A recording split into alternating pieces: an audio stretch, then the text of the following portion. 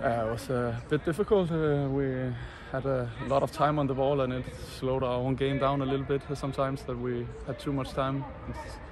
So yeah, when we play these teams who don't want to pressure that high, we need to still keep moving the ball and do the things that we want and know we're good at. So it's an okay first game, but yeah, we should never concede 2 goals in a game like this. Important victory, of course, for the team. What did you say about after the game?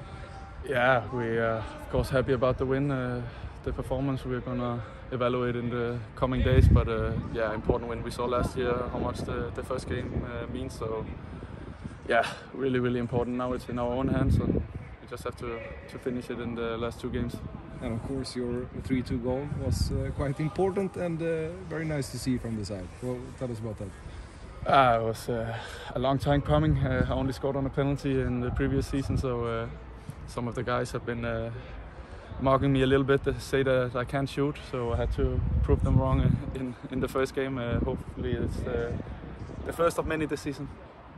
Hope so. Thank you. You're welcome.